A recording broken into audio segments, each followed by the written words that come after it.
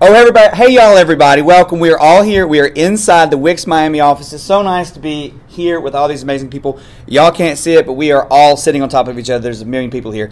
Uri, y'all, everybody, say hello. Hey. Uri is here, and he has an amazing presentation that he wants to—not a presentation, a demonstration of Wix Code. This is going to be a beginner to maybe intermediate demonstration, and we're just going to jump right in it. Uri, he needs no introduction to you people. You people, we, the community, know who Uri is. Uri, it's all yours, brother. Thanks, Brett. Okay, so hi everyone. Like Brett said, it's going to be a basic, I thought it would be a workshop. Let's see if we can try and squeeze it in. So let's try to follow what I'm doing, okay? We have a few people here that can help out. If anybody gets stuck, just raise your hand so that we can have a few people trying to help you work it out. And let's see how it goes, okay? So, what we're going to do, we're going to start with an editor. We're going to start with a blank website. Just go to Wix, create a new website, start with a blank website, and we'll create a site for menus, for recipes. So choose a template, blank template, and edit. So are we all there? Do we have a blank editor? Okay. Now, can everybody see okay? I'll zoom in a bit. Okay, now let's go right ahead and open code or enable code, turn on developer tools, and this will give us access to what we're going to be seeing today: collections, repeaters, dynamic pages. We're going to see how we can put all that to use, especially when we have sites with repeating layouts or with a lot of information. For example, we have realtors here that have a lot of properties that they want to display on their website. Right now, they're adding them manually, each property on a page, and that can be very time consuming. It's very hard to manage it. When you want to remove a property, you have to move them all. So it's a lot easier with Wix Code, because what we can do with Wix Code, these are the very basics of Wix Code. We can use collections, which are tables, very much like a spreadsheet, very much like an Excel spreadsheet, which I'm sure you've all used before. So we can use those tables to aggregate information into fields, and then we can easily display that in any way we want so that we can very easily manage it. Okay, let's see how that works. So we're going to start by creating a collection. A collection is that table, like a spreadsheet. So under this database section, by the way, this whole section appears after we enable code. Okay, once we went to the code menu and turned on the developer tools, we'll see this tree here on the left. So the first thing I'm going to do is I'm going to add a new collection. I'm going to call it recipes.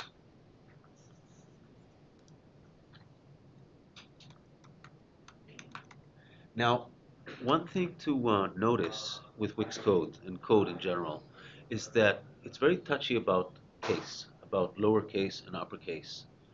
Uh, Sorry, could you close the door? Thanks. There's some noise coming in. Right. So it's very particular about lowercase and uppercase. So we have to remember if we're using lowercase or uppercase. When I create a collection, I like to give it a first uppercase letter and then everything else lowercase, like this. You can choose your own way, but just try to be consistent. Remember what you did and try to be consistent. It'll make it easier for you whenever you need to access it. So recipes, I think it's best for now if you follow what I do, and so you use a capital R and create the collection. Once we do that, we get an empty collection. The empty collection by default has a title field, and now we can add whatever fields and whatever information that we want here. Again, very much like Excel. So let's see how we do that. Um, let's say we're gonna punch in some recipes. So let's put a recipe for my favorite dish, which is lasagna. Not that I would know how to start preparing one, but so I've entered the title, and now I want to enter another field. Let's create an image field. So I'll call it image with a capital I. And now you'll see, before I add it, there's a field type. Okay, there's a drop down for field type. And here I'm going to select naturally image. Okay, so this is going to be a lasagna image. Now I want you to notice that there's a field key. This field key is automatically generated, and it's usually the same as I gave the name to the field or the title to the field, but in lowercase. This is what we're going to use when we want to access this field from the code. We'll see that later. Okay, so we're adding the image field, and we can go right away and add an image. Okay, I don't know if we have a lasagna image in the free Wix. Let's see. We do. So now we have a title and we have an image. Let's add a description field, and that should be enough for now. Description. This is a text field, so I have nothing to change here. I just add it, and I'll just call it my favorite dish. Now, let's see what we can do with it. But wait, first, let's add two more dishes so that we have a list and not just one item, and then we can see how it shows in a page when we add a repeater. So let's add pasta.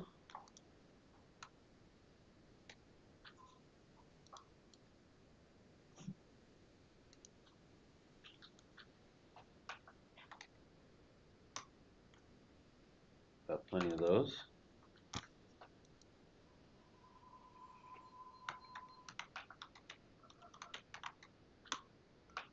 And meatballs.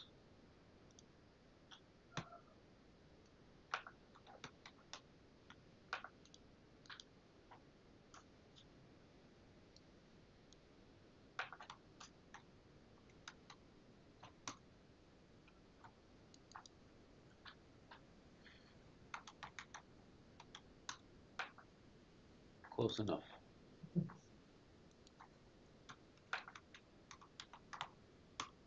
Okay, so we have three items and we can display them. Now, till now, what I had to do to display those items is I had to create a page and then start putting them in manually, one on top of the other, and I have to be very careful to position them correctly so it doesn't look crooked, etc. Let's see what I can do now. So let's add a page for this.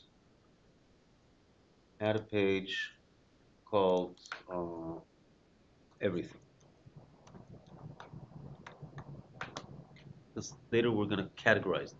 Okay, but for now, let's just create one index page with everything on it, all the recipes. Okay, so we have this page, and now I'm going to add two things. First of all, what we want to do is we want to display information from the collection. Okay, we've created a collection, we've put information into that table, into that collection.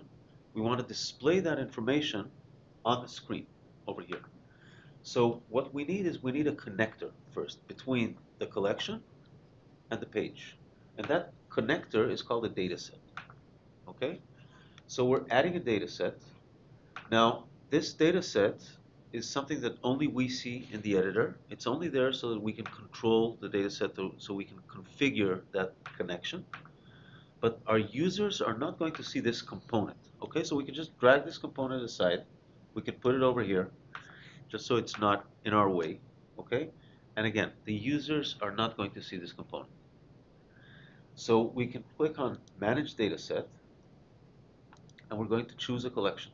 And the collection, we have only one collection right now, and that's what we want. We want recipes. Okay, and we don't need to touch anything else right now.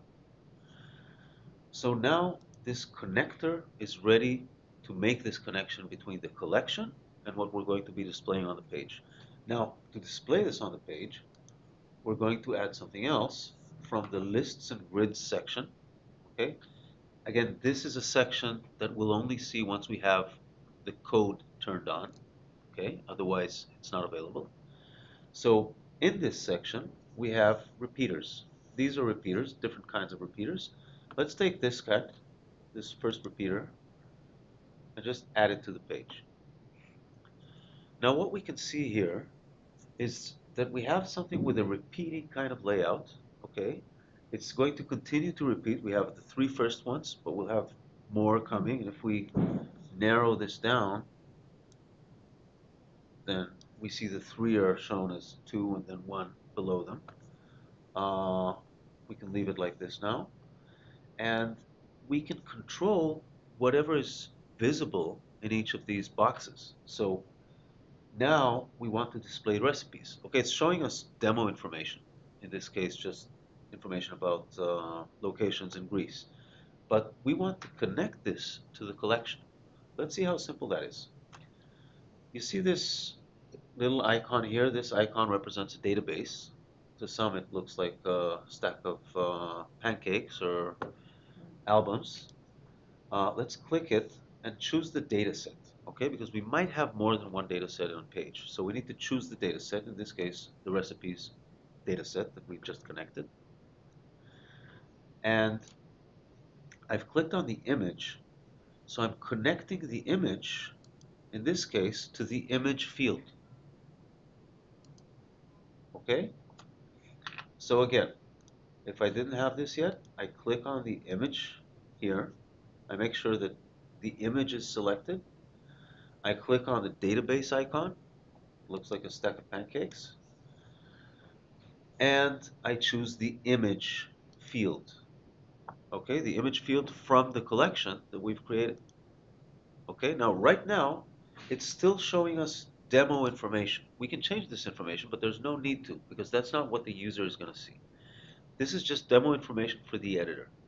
Once we preview, for now, we only touched the image. Okay, we didn't touch any other field. So all the rest of the information is not going to change, but the image should. And let's see.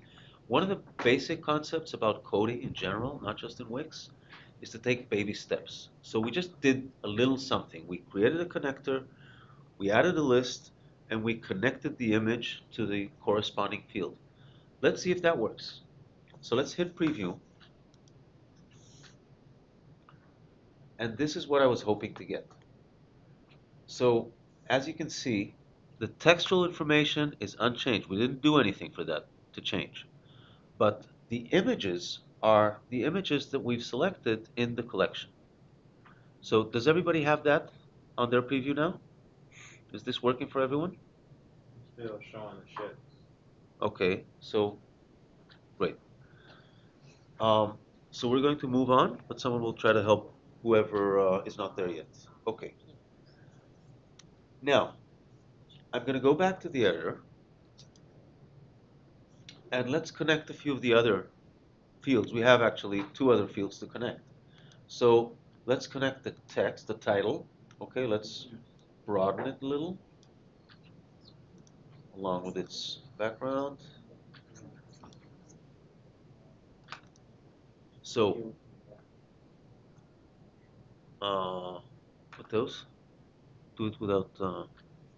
So here, I'm going to click the database collection. Again, I selected the text. Okay, make sure you're selecting the text, not the background. I'm selecting the text, and I'm hitting the connect to data database icon. And now I'm going to choose, naturally, the title field. Okay? Now, this field we don't need right now, so let's just delete it. And let's put the description here. So I'm going to do the same thing with the description.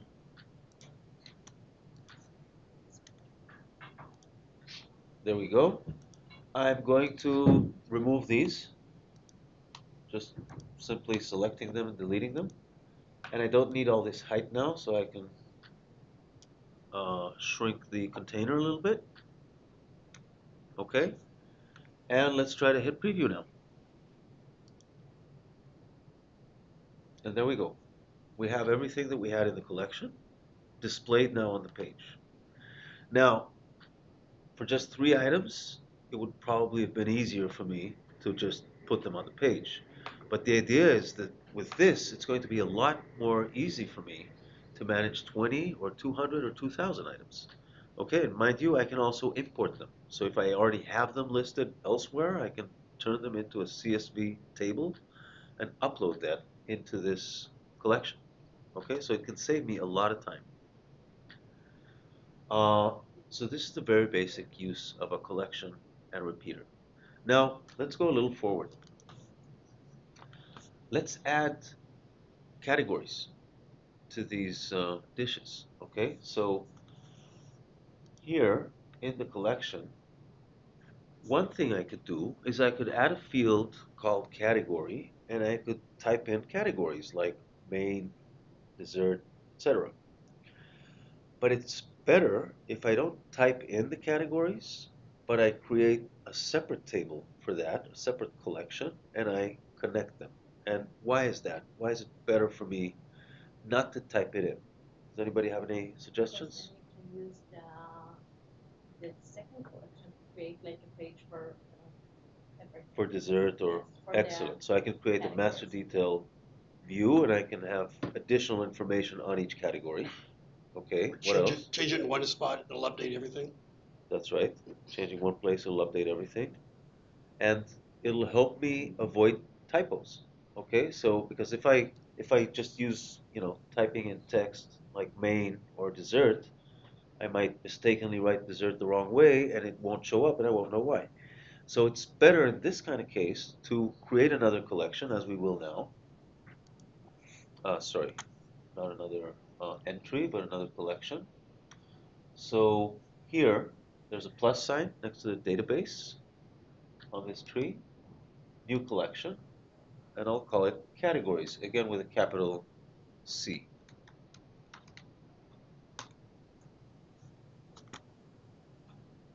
Okay, now the categories have a title.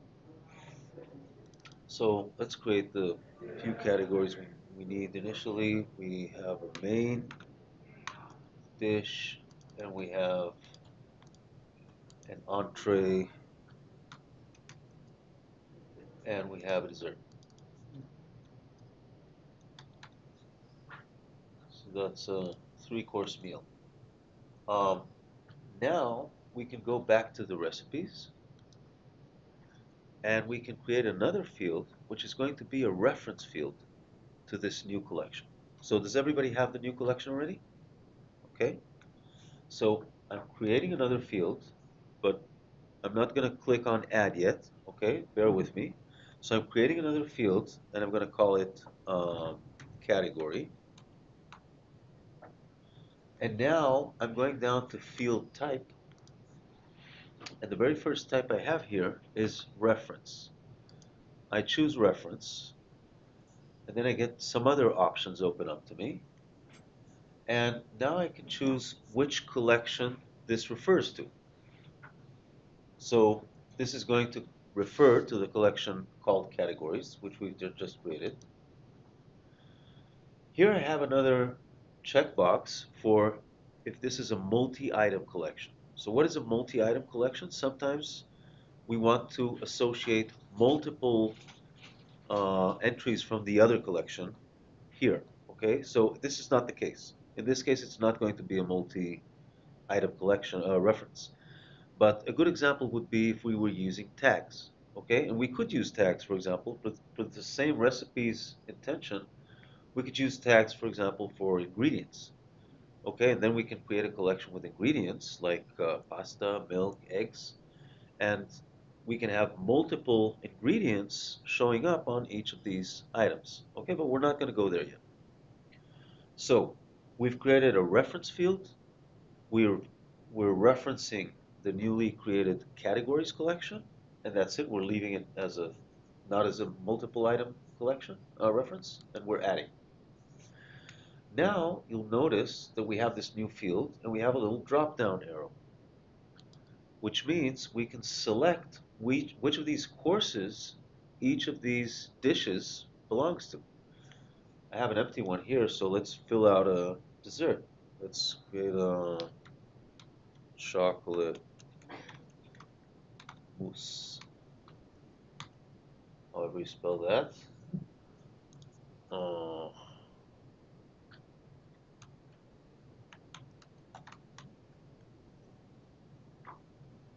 sure I misspelled something.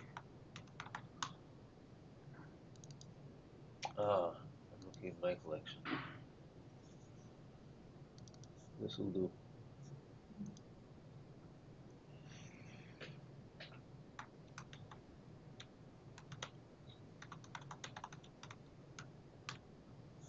So now the category for this is going to be dessert, and for all the others is going to be main. That's enough for sample data, just so that we can see what we're getting. So we should now each have 4 dishes in the recipe collection. One of them is a dessert, and the 3 others are main.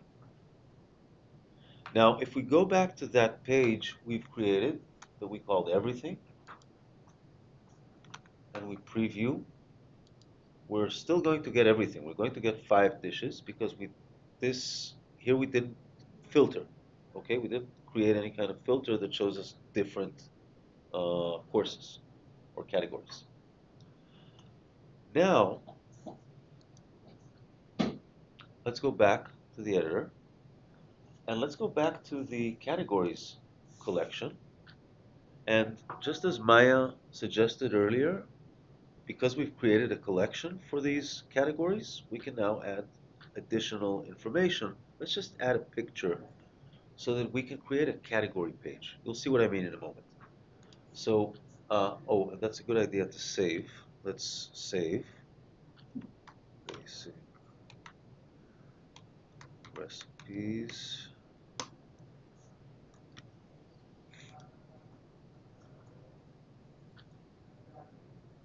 Has everybody saved? Okay. So I'm adding just another field that I'll call image, and I'll change it to an image type. And I've added it.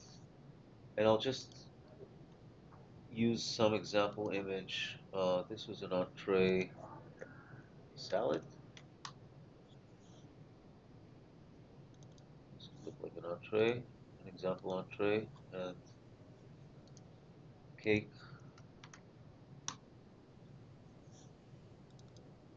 for dessert. And I'll go with my favorite lasagna for the main dish again. Okay, so now we have the 3 categories and we have an image to go with each one of them so that we can create a category page. We can create a page showing desserts or showing main courses, etc. There seems to be a problem here with my editor, so let me just save and reload.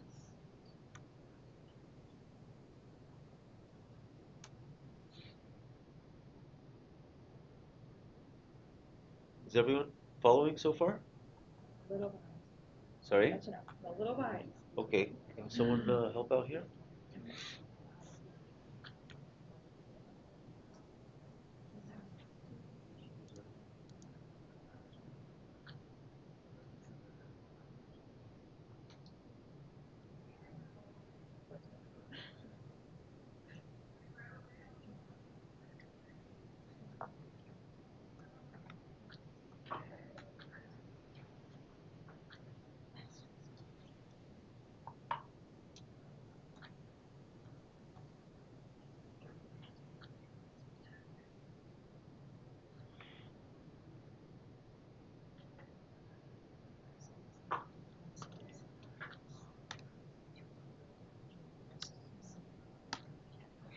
Oh, yeah, okay.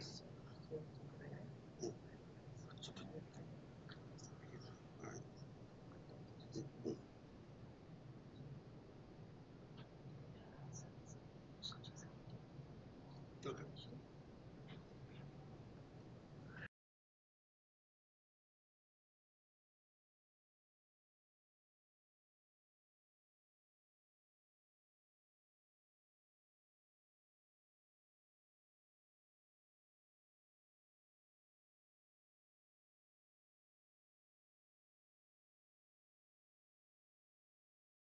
Okay, So we don't have much more time, so actually I want to look at first at dynamic pages now. So we've seen how we create a repeater, which is on a certain page, we want to show multiple instances of the same kind of information, okay, like properties or like recipes on the same page, a list. Another case is like if we have an e-commerce website, we have a list of the products, and when we click on a product, we get a product page. We get a full page about the product. Okay, so that's another kind of dynamic content that we can create and associate with the collections, so that when I'm looking at the everything page, okay, let's preview that for a moment. When I'm looking at all the recipes, I will see a list of the recipes, but then I want to be able to click on a recipe. Okay, here I'm not going to see the whole explanation of how I'm going to create a lasagna. But when I click on the lasagna, I'm expecting to go to a big page with a picture of lasagna, and with the whole explanation of how to make one. So let's see how we do that. Okay, so what we're going to do is here on the recipes collection, we have this gear icon, and we're going to add a dynamic page. There are several ways to do this. This is one of them. So I'm adding a dynamic page for the recipes collection. It's an item page. Okay, it's going to be a page about one item, one recipe that we're displaying. Now, I can set exactly what I want the URL to look like. Okay, I'm usually going to go with the default. Okay, because usually the default is going to be something like this. Whatever the domain is, followed by, in this case, recipes, which is the name of the collection, followed by the relevant field, which is title. So that if it's a recipe for lasagna, the URL is going to look like this. It's going to be recipes/lasagna, which is a perfect URL to have. Okay, if any of you have been looking into SEO, that's a very good kind of URL you want to have, rather than having an ID, for example. Okay, we want something that's readable in the URL. So usually we're just going to go with the default. And I create the page. Now what we get here, we get a blank page, but we have this on it. We have a data set on it. Now remember what a data set is? Data set is the connector to the collection. In the previous page, we had to create a data set. We added a data set on our own. In this case, since it's a dynamic page, it's already created with a data set in place. And why is that? Because this page, as opposed to other pages, okay, the everything page has its name and it has its URL. The URL will be everything. Here, it's one page in the editor, but in essence, it's a lot of pages coming from the different rows in the collection. So this is one page representing a lot of pages. So this data set is what connects the URL that we'll be using to the relevant row in the collection. Okay, we'll see that in use in a moment. So what I want to do now is I want to create this page. This is an item page showing me a lasagna or a pasta or whatever, one item on how to create that dish. So we're going to add a title, text field. Let's add heading 1. Did I add it? Heading 1. Drag it here and connect it using the connect to data icon. Okay, I'm clicking on this. I already have the recipes data set selected for me, and I'm choosing the title. And now I'll add an image, and I'll just add any image. Really doesn't matter what image I use here, it's going to be replaced by the image from the collection. And I click the database icon again, and I connect this to the image field. And now, let's preview.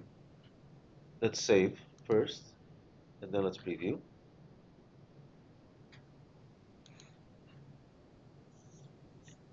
So I got the chocolate mousse, and I got a new little uh, thing over here, a new control, which is this lets us see the different rows that we have in this collection so that we can preview whatever we want to preview on this page. So I can see how my lasagna is going to look on this page. So I check lasagna here, and I can flip through them just to see, for example, if one of them has a very long title, like the chocolate mousse, which I also think I have probably a typo in, but I can see that I don't like the way it's displayed, so I can go back to the editor and I can give this a longer, uh, a wider place so that when I preview chocolate mousse, it might still be with a typo, but at least it'll be in one line.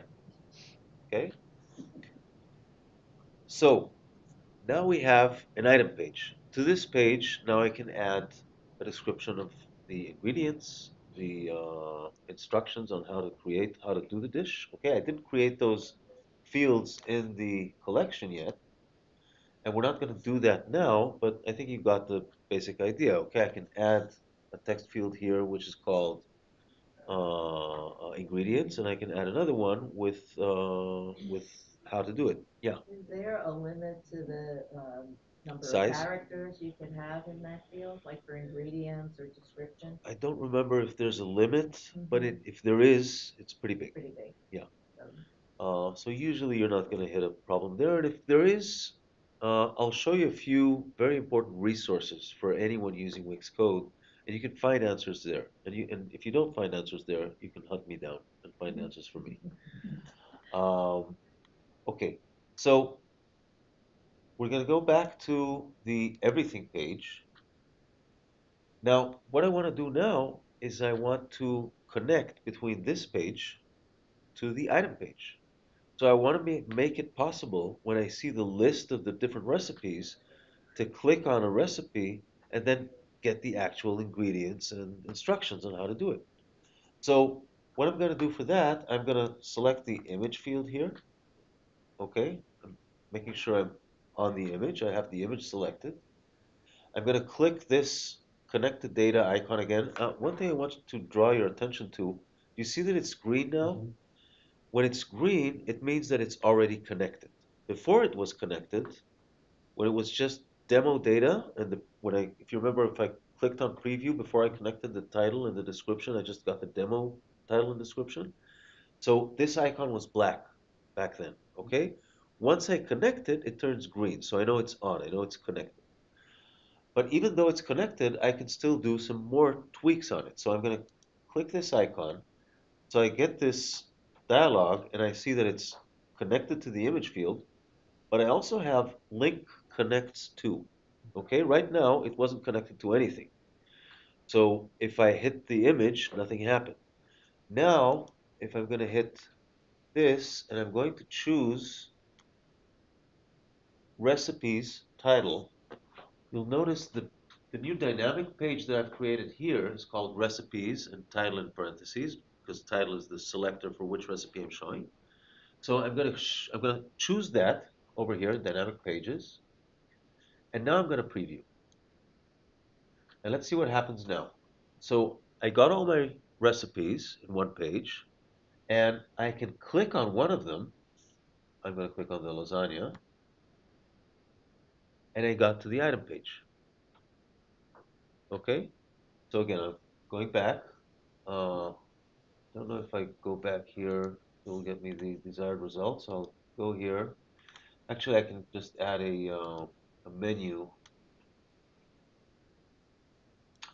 to the header.